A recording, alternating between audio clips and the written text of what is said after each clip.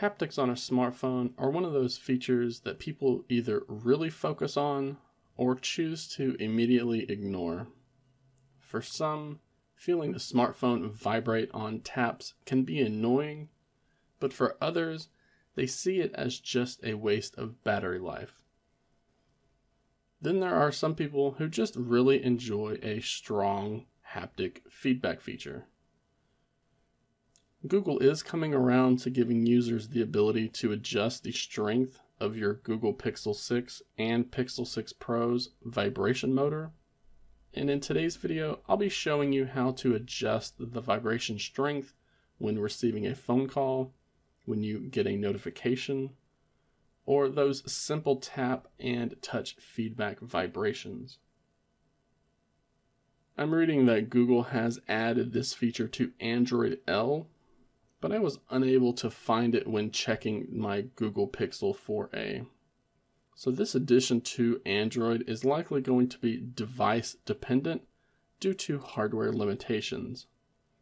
And then again, we could end up seeing these other devices get the updated settings option in a future update.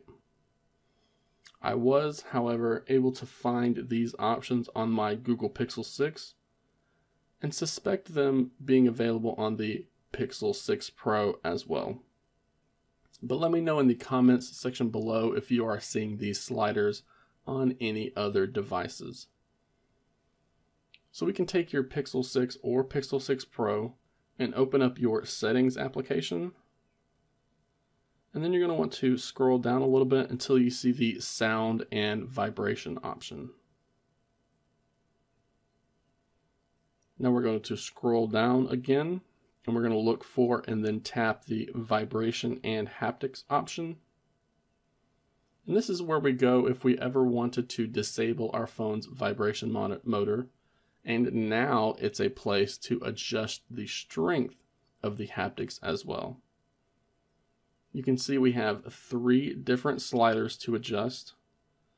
This controls the vibration for whenever we receive a phone call. So if you wanted to lower the vibration strength whenever you receive a phone call, you can use this slider here. The same for whenever you receive a notification. If you wanted the notification vibration to be just a little bit weaker or just a little bit stronger, you're going to come here and adjust this slider. And then lastly, we have a slider for the touch feedback. And this is going to be anything from touching the user interface or even keypads. And again, we can just adjust this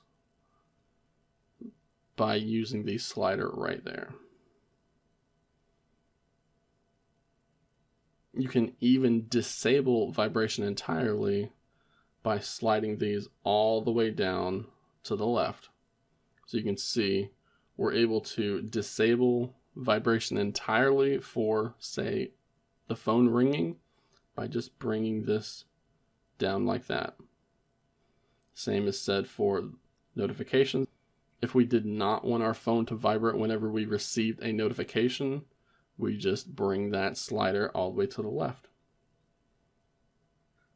And that wraps up today's video on the new vibration and haptics strength sliders that are available starting with Android 12L and carrying over to the Android 13 developer preview as well.